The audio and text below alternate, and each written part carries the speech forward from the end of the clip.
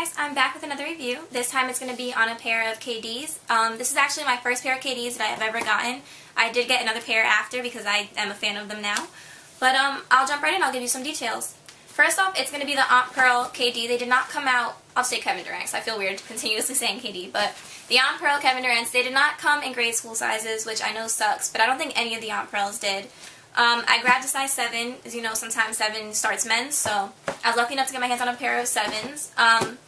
They did not release yet in the US. They're releasing February 27th, which is this week. I've had my pair for a little bit over a month, so I know it sucks that I'm just now making the video, but they did release overseas, and that's where I was able to get mine from. But I'll jump right in so you guys can see this is the shoe.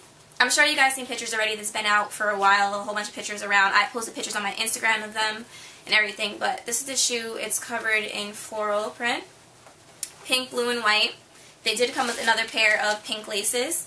If you don't know the story behind the shoe or the theme, it is for his Aunt Pearl. She was battling cancer and she passed away in 2000 from lung cancer, so his way of honoring her is her own shoe. You have a little bit of a breast cancer logo up there. It's for a certain fund. I can't remember the name off the top of my head, but it is a certain fund's logo. I'll put it in the description.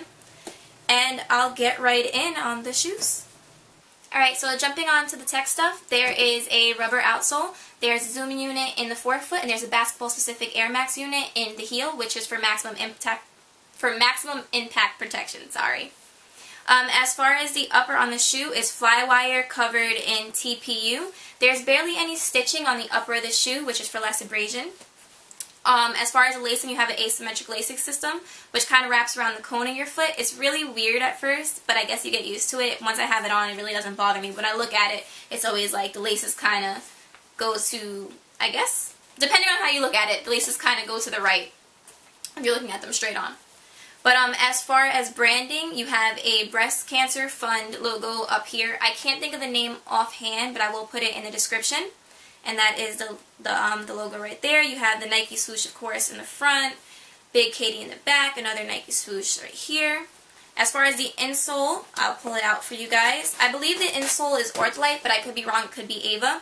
The insole says, "In memory of Aunt Pearl, who inspired us all to continue the fight for a cure," which I think is really nice, of course.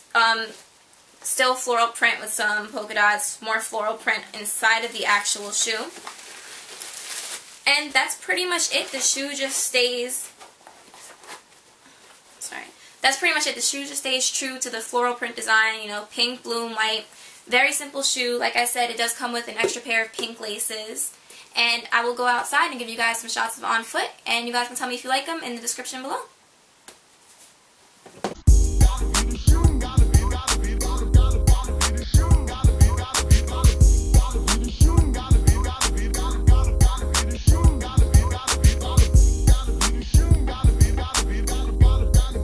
I just wanted to keep it really quick and simple with this video. Let me know if you like them, if you don't like them, if you're going to cop them, if you're not.